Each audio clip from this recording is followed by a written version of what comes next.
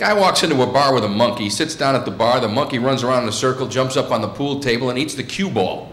The bartender's like, pal, what the heck? He says, I'm so sorry, he never acts like this, I really, really apologize, let me pay for that, I'm so sorry. 3 weeks later, they come back in the bar, the guy sits down at the bar, the monkey runs around in a circle, jumps up on the bar, runs from one end to the other, grabs a cherry, sticks it up his butt, pulls it out and eats it. The bartender says, now what the heck is going on? He says, oh yeah, ever since he ate that cue ball, he measures everything first.